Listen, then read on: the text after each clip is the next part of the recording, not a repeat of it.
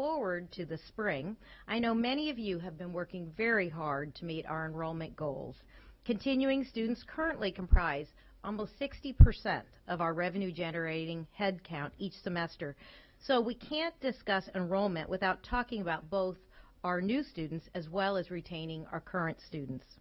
With final exams taking place this week, we know many of our students will be waiting to see how they did in their classes before registering for spring. Although we very much hope to change this behavior over time, so students are planning for the best and registering for classes with anticipation they will pass, now's the time to continue reaching out to students to schedule advising appointments as soon as possible. By then, we will know the students' grades for this fall, so the advising time can be used to update their academic plan, if necessary, and to discuss their course schedule for spring. If they wait until January to reach out, it will be much harder to find an advising appointment time that works for their schedule and more difficult to find class availability they need. This isn't just a function of professional and faculty advisors, however. Retention is a function of all of our jobs. Many of us have friends and loved ones who attend Ivy Tech, so there's a good possibility we'll be seeing them over the holidays. Please encourage them to schedule an advising appointment and to register for classes as soon as they can. As a reminder, our fall to spring retention goal for this year is 70%, and our 5-year goal is 80%. We were at 70% this year, so it's not only possible to hit that number, but do even better this year, and critical if we're going to meet the target we have for 5 years. One of my favorite parts of these updates is getting to recognize members of our team for their outstanding work. I was so proud to hear that Cindy Hall, Executive Director of Resource Development for our Legacy Northwest region, was named the recipient of the Athena Award. The Athena Award, presented by the Crossroads Regional Chamber of Commerce in Northwest Indiana, honors excellence, community service, and efforts to help women attain professional achievements and leadership. That says it all about Cindy. Cindy has worked as a fundraising professional for more than 25 years, serves on the Don Quixote Education Executive Board, and is a member of the Northwest Indiana Information Sharing and Security Alliance, a newly formed nonprofit. Congratulations, Cindy. Another favorite part of our updates is getting to introduce you to some new members of our Ivy Tech team. As we launched our strategic plan last January and our Strategy 3.2 team began to work on creating a seamless K-14 system, it became clear to them and to me that we needed someone on our team who could lead Ivy Tech in this area. Today, I'm so pleased to introduce you to Dr. Katie Jenner, our new Vice President of K-12 Initiatives and Statewide Partnerships. Welcome, Katie. Thank you, Dr. Elserman, for the opportunity to share today. It is such an honor, and I am so grateful to have the opportunity to join Ivy Tech's team. Today is officially the 30th day since I started with Ivy Tech, and before going any further, I want to thank the Ivy Tech community for the support, warm welcome during this transition. Several of you have provided encouraging, honest feedback, or some have just introduced yourself. If we have not met yet, please know you're welcome to reach out at any time. And again, it's an honor to join this team. Well, Katie, tell us a little bit about yourself. Okay, well, sure. I grew up in Owensboro, Kentucky, and met my husband, Joe, in college. When we got married, we settled in Madison, Indiana, which is my husband's hometown, and we are actually still there today, raising our twin third-grade daughters. Beautiful. Here they are. Pretty good girls most of the time. More professionally speaking, during my time in K-12 education, I served as a CTE teacher in Kentucky. Then while in Madison, I served as a building level administrator at both a middle school as well as a high school, and most recently as assistant superintendent for Madison schools. My past experiences led me to apply for and ultimately accept the position at Ivy Tech because I saw firsthand how impactful it is when K-12, post-secondary, and industry work together. In my role at K-12, I absolutely saw and see Ivy Tech as the cornerstone needed to blend education and workforce in the state of Indiana. Thanks, Katie. Can you share more about how Ivy Tech is that cornerstone of the work?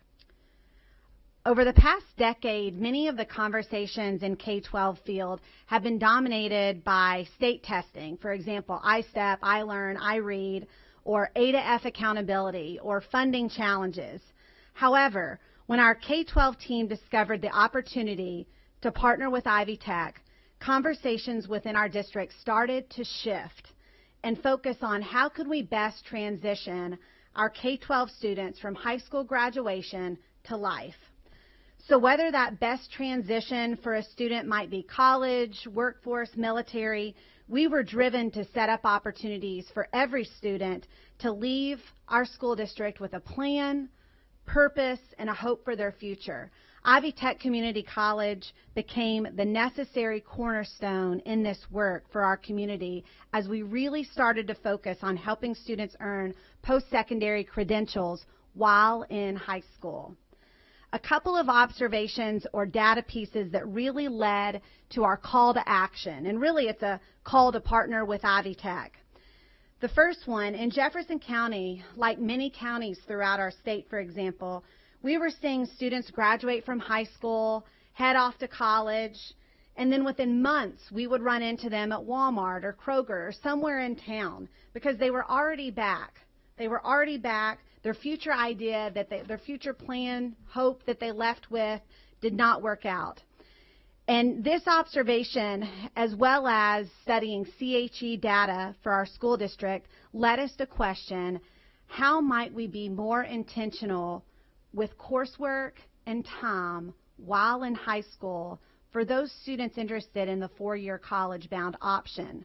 The answer for us was the STGEC, and still is the STGEC, or Start as a Sophomore. That really helped shift our mindset from random acts of dual credit to systematic completions by high school graduation. Secondly, similarly to counties across our state, we had an attainment rate, or we have an attainment rate in Jefferson County of 31% of individuals in our county having a technical certificate or higher. Yet we knew that in order for our county to have a viable workforce, we needed more residents to have the knowledge and skills gained by a technical certificate or associate's degree option. So again, the question we asked, how might we be more intentional with coursework and time in high school for students directly entering the workforce or an associate's degree program? The CTE high demand technical certificate options that Ivy Tech offered, which includes industrial maintenance, information technology, welding, healthcare options, that really helped us to positively and systematically drive this CTE completion focus. Additionally, because Ivy Tech does such a nice job engaging the community and industry leaders, it was really a win for us as a school district because we could now join the table and ultimately build a K-14 system together. One final example that further pushed the urgency for our call to partner with Ivy Tech is the reality that our students, and this is across Indiana, have so many life variables that they encounter on a day-to-day basis. And if we can figure out together how to set up the students while they have these wraparound services in the K-12 environment, then we should absolutely do so. So the question, again, how might we be more intentional with coursework and time while in high school, was further elevated to reflect that we needed Ivy Tech as our cornerstone to build this K-14 system. Community partnership between K-12, post-secondary, and industry allowed this work to move forward. We focused on two pillars, work-based learning and post-secondary credential earning while in high school. And the results led to opportunity, results for the students, intentionality, a post-secondary credential at high school graduation, a whole new level of hope and confidence for their future is ignited. Results for the families, substantial monetary savings. results for our community in the skilled workforce development, and finally, results for our state with Ivy Tech being a lead component, and that is developing a model for education attainment. The work we have ahead is not easy. However, it is incredibly rewarding, it is purpose-driven, and it can make a difference for individuals and a community. Thanks, Katie. That's a great background. So you've shared how you got here. Can you share with us a little bit about the 30 days and what's even more important, what's ahead? Sure. The past 30 days have kind of been a blur. It's been action-packed and very, very fun and exciting. Again, so thankful to be here. A couple priorities. The first priority has been relationship building. I've had the opportunity to visit several campuses so far and really look forward to the remaining campuses and sites through January and February and beyond. I also have had the opportunity to connect with and even reconnect with some colleagues in the field and K-12 as well as CTE director. Additionally, we have quite a few partners in our K-12 organizations. For example, our Teachers Association, Superintendents, Principals Association, Non-Public Schools Association. So connecting with them, but making sure our relationship with them is very, very strong as Ivy Tech. The second priority has been focused around the data. What is our X? What does our quantitative data show us today? And then also the qualitative themes that will be pulled from conversations throughout the state with you and with our K-12 partners as well. Opportunities ahead. We have a great opportunity as Ivy Tech to help our state move out of the K-12 post-secondary industry silos and really shift our mindset to a K-14 mindset, from random acts of dual credit to purposeful completions. And we're already doing that throughout our state in a couple of different ways, through TGEC option, through CTE options, and we have several best practices at various campuses throughout our state that I'm learning more about and excited to develop that list to really lift up those best practices that are already happening on our campuses throughout the state. I've also heard, as I've had the opportunity to listen, we have some barriers that might be creating challenges for our field, whether it's further blurring the lines between K-12 and post-secondary. So we have a real opportunity to acknowledge those barriers and make sure we're solution finding so that we're set up for success. The last thing I'll mention today is with the new graduation pathways. That is a hot button topic in the K-12 environment, and Ivy Tech is a great solution option for our K-12 partners, and we'll be looking at that as an opportunity as well. Thank you, Katie. Thank you. We know you have your eye on the ball of how you're going to help Ivy Tech and, most importantly, our students and community. So welcome aboard. Glad to be here. Thank you. Well, coming up in January is another start to a legislative session, and 2019 is a budget drafting session. This means that the Indiana General Assembly will determine more than half of Ivy Tech's budget for the next 2 years. The budget process starts with the college submitting our request to the Indiana Commission for Higher Education. The legislature then determines the final budget amounts, which will include both operating budget and capital projects. So for this budget, the college has asked for 3 capital projects. Our first priority is Columbus, where we would like to replace the aging polling hall. The new building will not add any net new square footage, but will be a modern facility and enable us to complete construction without having to displace any students.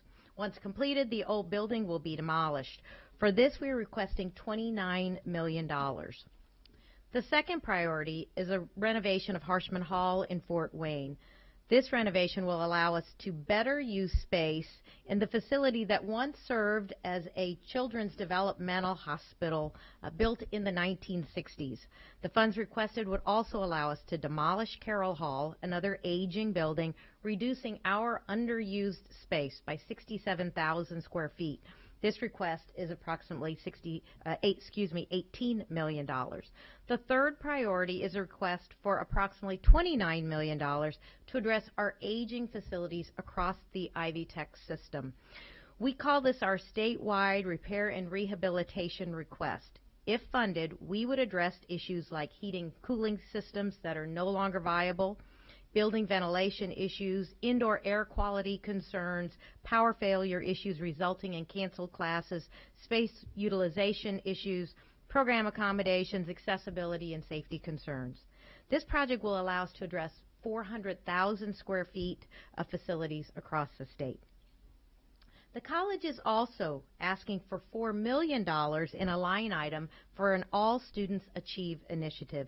These funds will allow us to provide access control to our more than 700 doors across the state, as well as smart IDs. You know, we don't think about this. We think school safety is more of a K-12 concern. However, be assured we've had close calls on several of our campuses, and we need to be careful of safety here as well. In addition, this line item would allow us to have funds to implement 8-week courses, provide cultural sensitivity training to faculty and staff, and also do more one-on-one coaching for our low-income students. Funds, in addition, would address some of our recruitment and retention concerns with our minority students. A final line item is in the area of nursing, where, as you know, there is such a strong demand for nursing across the state, and we have filled every seat on every campus. The college is requesting $1 million a year that would enable us to increase the number of nursing faculty, which in turn will enable us to expand student enrollment in nursing programs. To be a reminder, the legislature will be meeting from January through the end of April, so there's still a lot of time before we will know what's approved, which is on April 29th. We welcome faculty, staff, and students, though, to join us on Tuesday, January 22nd for Ivy Tech's Day at the State House. In the meantime, if you have any questions about the budget process or the legislative agenda we have for the college, feel free to reach out to Vice President of Government Relations, Mary Jane Michalak. Well, another topic is hubs. Many of you have been involved in the hub process, and we thank you for the dedication to helping us get this right. From analysis to implementation, we are so grateful for the hard work that you have put into the process. Currently, we have many hubs in the early stages of implementation, and college-wide communications will be distributed about the implementation updates. As we've shared previously, you can find updates on the hub analysis projects on MyIvy. Today, we'd like to focus on an update on the finance hub implementation. That work was affirmed by Executive Council in the summer of 2018. The work with the finance team has been dependent on several other areas of the organization, which has caused us to slow it down a bit. Since affirmation, though, the team has worked very hard to bring the future state vision to life. While the team's work is still in progress, here are just a few updates. The first area, the Executive Directors of Finance, or EDFs, and Executive Directors of Administration, EDAs. For each campus, a leadership position has been identified as an EDF or EDA. These individuals serve as the lead finance person. You can see the portfolio assignments right here on the board. The details of these assignments were also included in an email you received from me on November 19th. We much appreciate the flexibilities of the EDFs, the EDAs, and the chancellors in embracing this hub and the changes that has caused in reporting and campuses covered across the state. We're very confident. We've got a great team of EDFs and EDAs, and we see good things happening across the board. A second area is accounts payable. For the accounts payable, we'll have one location providing management and oversight, while the employees can be located at any location, or what we call a distributed model. The hub team will complete invoice processing and assist with problem resolution, vendor creation, and banner maintenance. For the billing and debt collection function, the Fort Wayne campus was awarded the hubs. If you remember, all hubs don't come to Indy. They go wherever they can best be performed. So congratulations, Fort Wayne. They will serve as the new location for billing and debt collection processing. The staff will work from the Fort Wayne campus. That team is in the process now of defining roles, responsibilities, and functions. They're also planning the transition and timeline. So, where are we now with implementing this vision? The team has done a great job with many tasks. They have spent countless hours working since the hub was affirmed. The team is currently working very hard on the staffing portion and are conducting interviews. We hope to have these teams in place early in 2019. Thank you so much to the teams who have worked on that Finance Hub implementation, as well as the other functions that are going through the hub process. So on another topic, we have a new program in January the state will launch called Gateway to Work, a program aimed at improving the lives of Hoosiers who are on the Healthy Indiana Plan. That is our state's Medicaid expansion. Ann Valentine, our Vice President for Workforce Partnerships, has been leading our efforts to prepare Ivy Tech for this new program. I've asked her to give you an overview of what's coming in this program and what it means to Ivy Tech. Welcome, Ann. Thank you, Sue. A cross-functional team began working this summer to prepare Ivy Tech for the launch of Gateway to Work. Gateway to Work is a community engagement program to connect people on the Healthy Indiana Plan, also known as HIP, with opportunities for employment, education, and community volunteering. Gateway to Work aims to empower people to improve their long-term financial and health outcomes. Here's how Ivy Tech fits in. All eligible Healthy Indiana Plan members who don't meet an exemption like pregnancy or a disability will be required to engage in either work, education, or community engagement activities. Gateway to Work participants who want to meet their requirements through education can call on Ivy Tech and enroll at Ivy Tech. These individuals are likely to be Pell eligible or eligible for Workforce Ready grants via the Next Level Jobs program, which is the high demand short-term credential programs. And because of our commitment to the state and our students, we're a bronze Gateway to Work partner, which means when Gateway to Work participants go to connect with opportunities, they'll be connected directly with Ivy Tech with information on the campus closest to them. Gateway to Work launches in January. However, Healthy Indiana Plan members aren't required to report activity until July. So we may see some Gateway to Work participants as early as January, but we anticipate more will enroll at Ivy Tech with second 8-week classes over the summer and then certainly this fall. We've also been meeting regularly with the 4 managed care providers that work with the state on the Healthy Indiana Plan, Managed Health Services, Anthem, MedWise, and CareSource, to prepare their staff to guide students to Ivy Tech, understanding what challenges may exist in enrolling, including prior college experience. For Ivy Tech staff, we're finalizing virtual training for our frontline staff so that we can enroll Gateway to Work participants into Ivy Tech. The great news is there is very little difference in enrolling Gateway to Work participants from all of our students. In fact, many are likely already our students. If someone does identify them as a Gateway to Work participant, we simply want to add an attribute in Banner, GTW, so we can track the success of these students. Thank you, Ann. Now, thank you for Gateway to Work, but I also wanted to do a special thank you for 20 President's updates that you have been directing for the last 2 years. Thanks so much for what you're doing, and good luck with Gateway to Work. We look to help many Hoosiers have a better life going forward. Thank you. Well, in October, we began a series on the President's update featuring our workforce sector leadership talking about their sectors. We started with information technology. This month, we're going to take a closer look at manufacturing with Sue Smith, who is Vice President of Advanced Manufacturing, Engineering, and Applied Science. Good afternoon, Sue. Thank you. Thank you, Sue, and good afternoon, everyone. I appreciate the opportunity to talk about our high-wage, high-demand programs that are the most critical to the state's economy and to our standard of living here in Indiana. As you can see, advanced manufacturing is 1/3 of the state's gross domestic product. It accounts for $102.6 billion annually.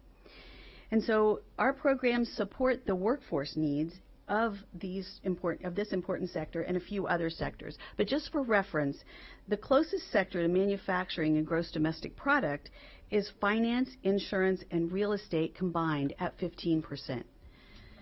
So also, currently over 550,000 Hoosiers are employed in our sector. And in the next few years, the number is estimated to rise to well over 700,000. It's an exciting time for us, and we are experiencing growth, and that's due to our employer-aligned programs like Advanced Automation Robotics Technology, and it's also industry-recognized certifications that we have embedded into our curriculum, and also the need for higher technical skills. So current enrollment in our programs is 14,438 students. That's up 100 students from last year. And so apprentices are an additional 6,539 students, which is up 200 students from last year. And so while that doesn't sound like much, but when you factor in the state's 2.9% unemployment, that is a remarkable increase. So, not surprising, our programs have won numerous state and national awards, and we're in the running for more next year, as we are nationally recognized as the gold standard for technology schools across the country. So, just to demonstrate, this week we hosted a group from Ashley Furniture Manufacturing at our Kokomo and Columbus campuses. They brought in educators, flew-in educators from Florida and Wisconsin, along with their founder and CEO, to learn from our recognized best practices in lab facilities, equipment, curriculum, customer service, and collaboration. Now, you can stay up on all the great things that are going on in advanced manufacturing, engineering, and applied science by reading our newsletter. So please email me if you would like to be on our mailing list. So again, I'm proud of our award-winning curriculum, faculty and staff who support our programs, and industry partners. The deans and program chairs work tirelessly, and they develop strategies and curricula to address the needs in the communities we serve. So with completions as our metric, a great demonstration of their success is our degree completion numbers at nearly 4,500 completions this year, up over 47% from last year. So our programs are built on industry-recognized certificates and certifications, and that provides multiple entry and exit points for our students and for our employers. And while our programs are certification and certificate based, we have implemented a new concept for Ivy Tech and a new concept for community colleges all across the country, and that's our new workforce alignment interdisciplinary degree. It is an opportunity for employers to choose classes and actually build and customize their program to best fit their needs. And these CTs and TCs that they build fit up underneath our Associate in Applied Science and Industrial Technology. And while it's only in industrial technology now, there are a lot of other programs that are following suit because of the success of this with our industry partners. This is a great option for employers who have apprenticeship or AYD or any work and learn program. The workforce alignment degree also gives the capacity to respond more quickly to change, and the fourth industrial revolution will be fraught with change. So now and in the future, sectors will overlap to support and relate to this revolution and develop programs in Industry 4.0. As you can see, manufacturing is at the center as factories become smart, integrated production systems with even more robotics, automation, while depending on artificial intelligence. Ivy Tech is leading this skills initiative in Indiana and in the nation in our work with the Smart Automation Certification Alliance, or SACA. We're developing a National Industry 4.0 certification, and it's slated to be rolled out at the National American Technical Education Association Conference, which we will be hosting here in Indianapolis in April of next year. But we've been on the cutting edge of technology in our programs for many years, with autonomous vehicles in ag and autonomous systems in automotive and circuits and sensors and systems integration and advanced manufacturing, HVAC, and other applied sciences. Our employer partners have been using big data to make decisions and continuously improve and increase the efficiency and productivity for many years. But the future will bring even greater technological changes faster. And this will ensure even higher wage careers in our sector, as the skills needed will require more and more technical expertise. You know, we landed on the moon with a computer with less capacity than a smartphone. Industry 4.0 students will control entire integrated production systems with just their cell phones. We do not know what all the jobs in advanced manufacturing, engineering, and applied science will look like in the future, but we know that our students will need to be flexible and adaptable, and so will our programs. And we are confident with our alignment with industry partners, we will be prepared for all the changes. And I'm proud of our faculty, staff, and programs, and I have visited numerous technology schools across the country, and Ivy Tech is the model and best suited to lead technical education into the future. I look forward to the fourth industrial revolution, and I'm excited to support our team in preparing Indiana to continue to lead the country as the manufacturing state. Thank you very much. Thank you, Sue. Thanks for the update. These are really exciting times in the manufacturing sector. And thanks for your tremendous commitment, not just you, but our deans and our program chairs who are continually innovating to keep us at the forefront of the technological changes.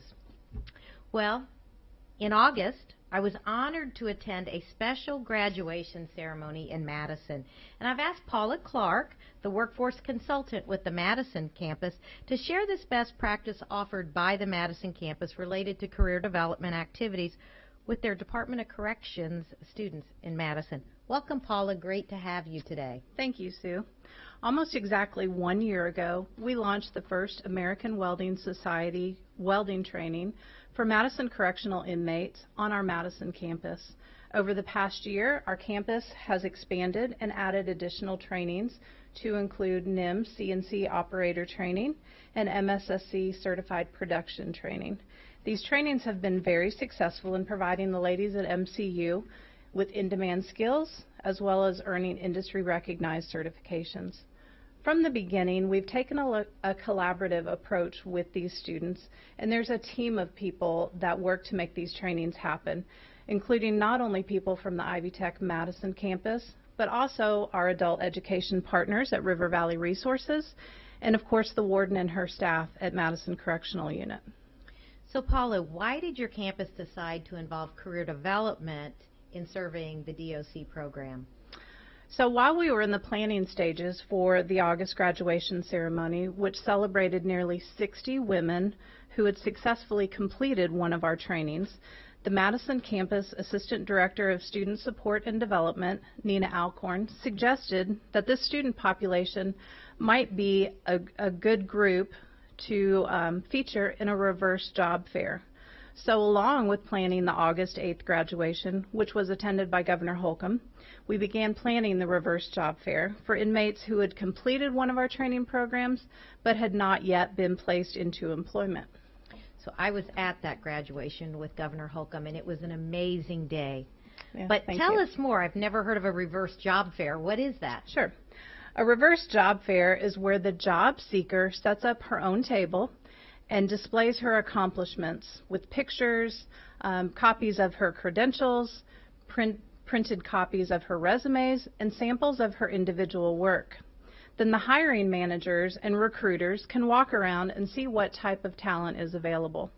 Each of the ladies from MCU worked very hard on their presentations and displays that they felt best represented them.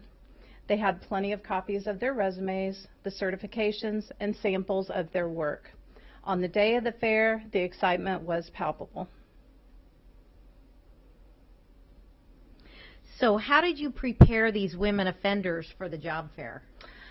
Nina and I recruited staff and faculty who helped review the participant resumes and conducted mock interviews.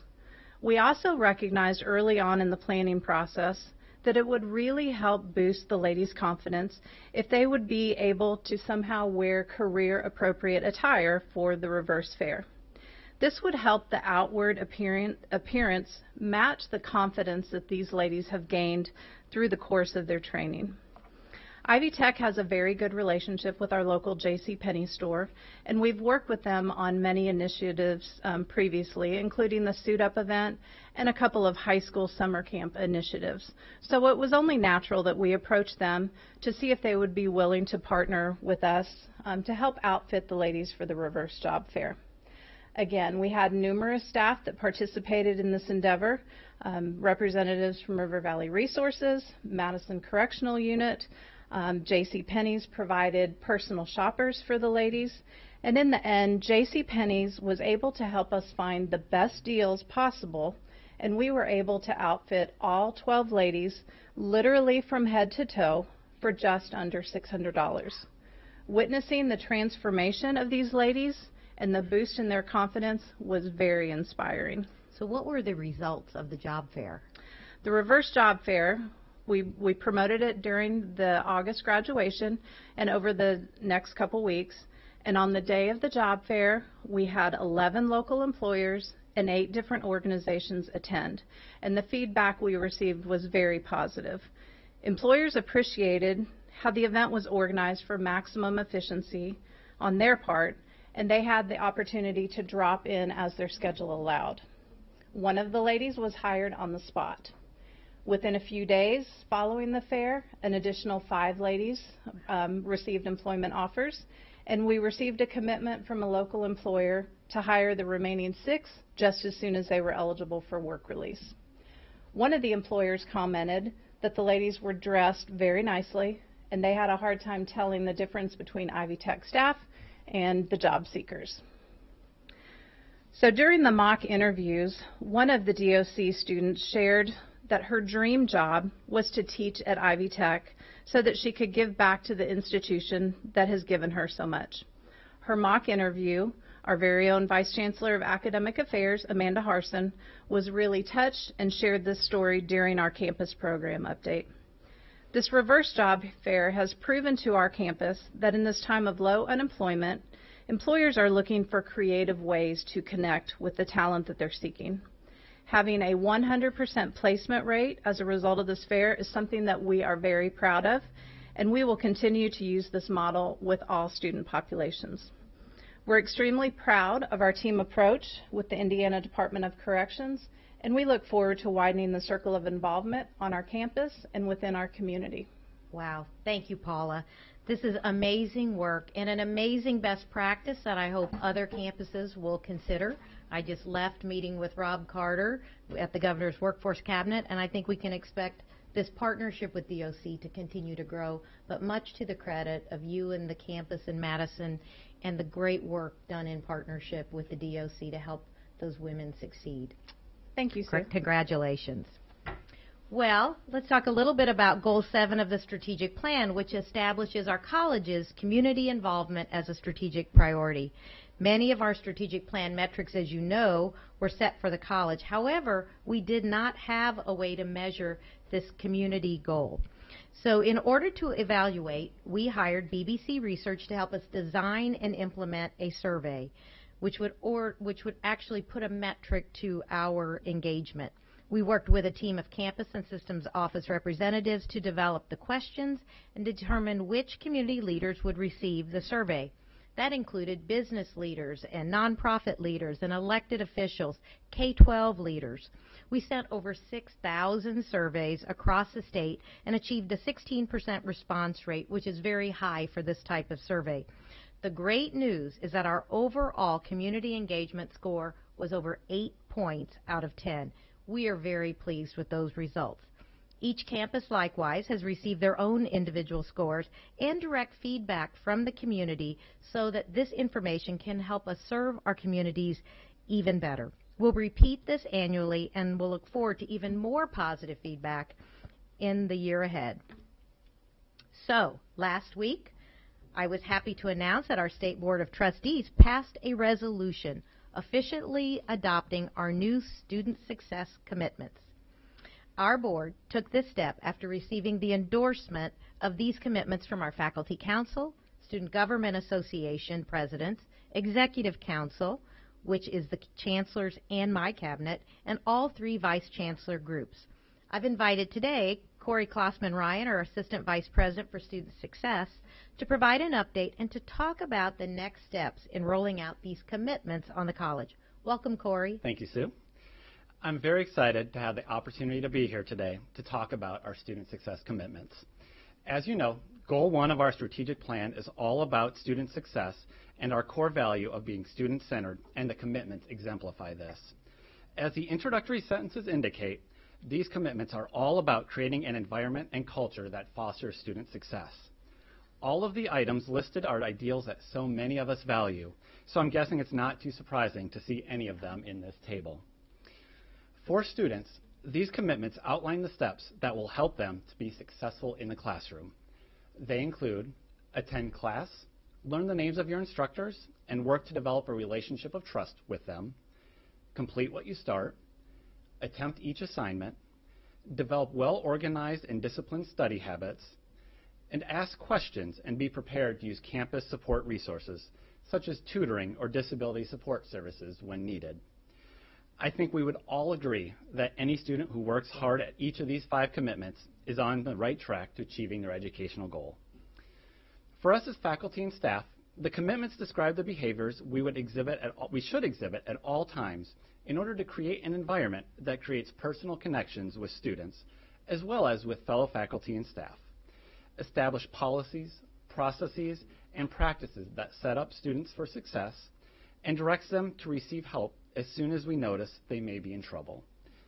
The faculty commitments are interact with students by name by the first class or end of the first week, monitor student behavior and progress closely, and intervene immediately, including providing timely feedback on assignments and exams so students can make changes to their learning practices, initiate one-on-one and frequent communications with students early in the semester, and maintain communication throughout the semester, conduct highly structured courses with penalties for missed exams and assignments, but be flexible when appropriate, and know your campus resources and direct students to them when needed. We know many of you who are not faculty do interact with our students daily.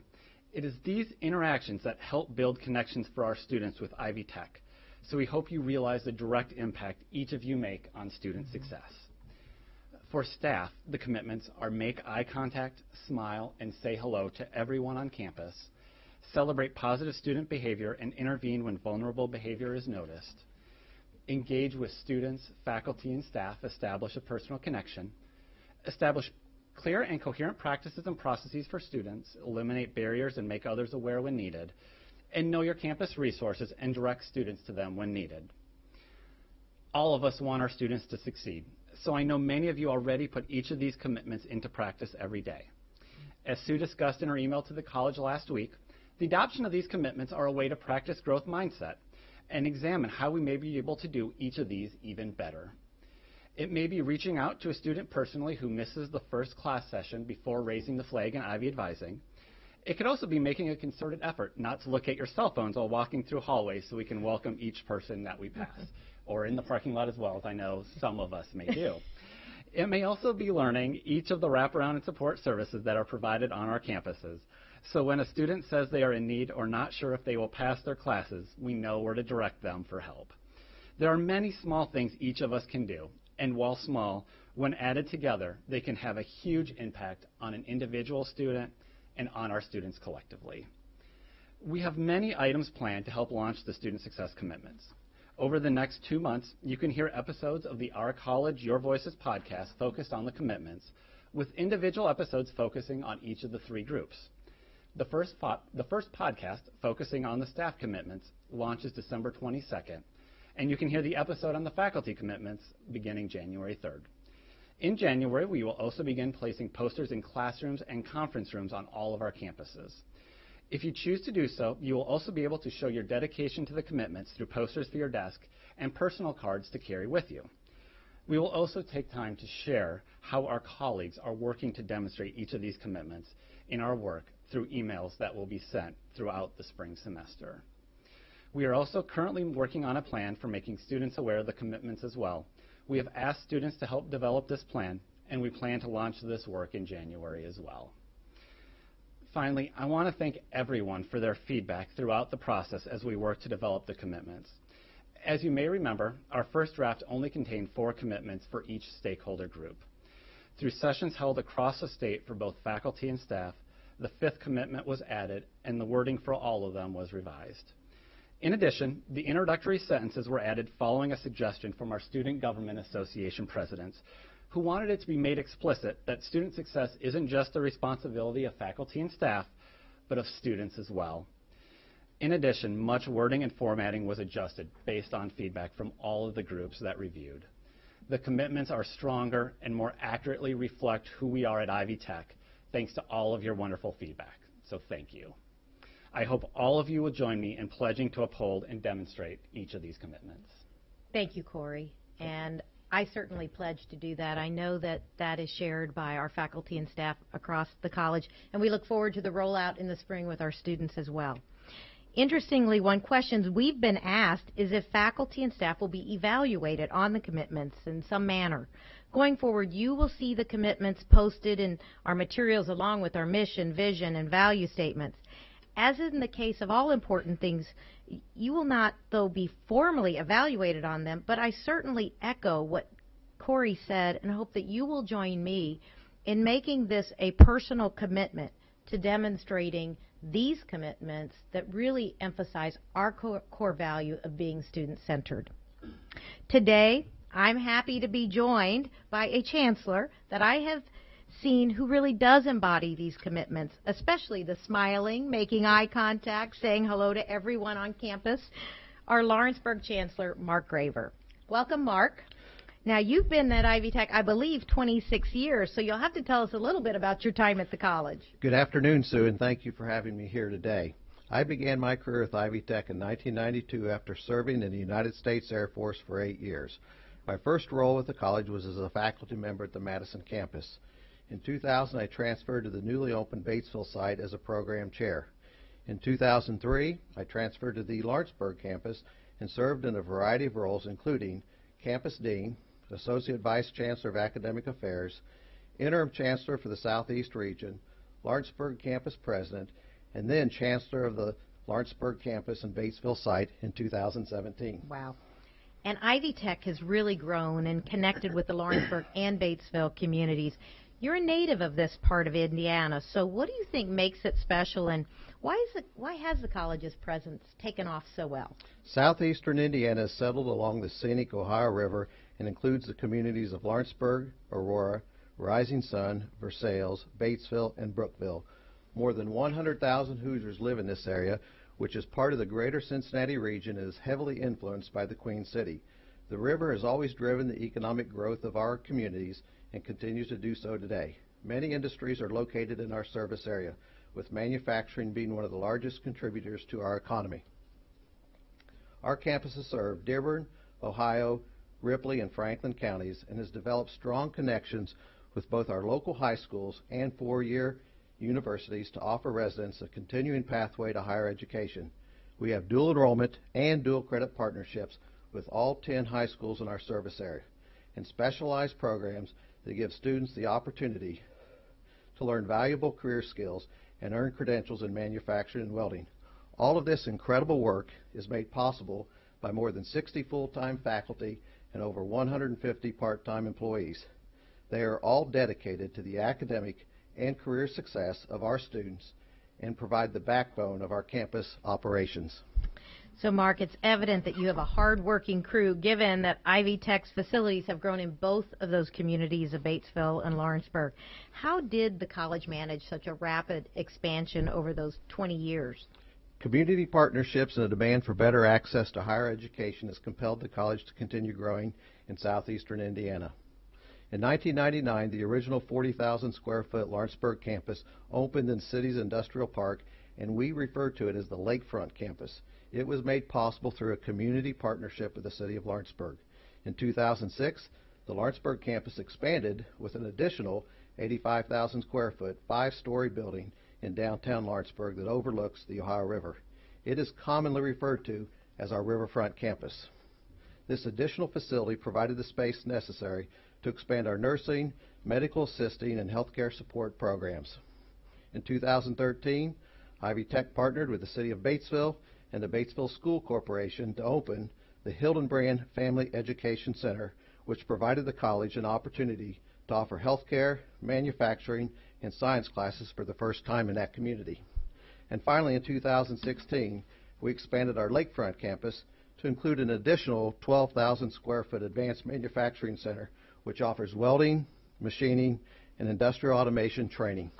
Now, those of our employees who haven't been to that Riverfront campus, yes, Mark, you know I have threatened that the president might move her office down so she could have a river view.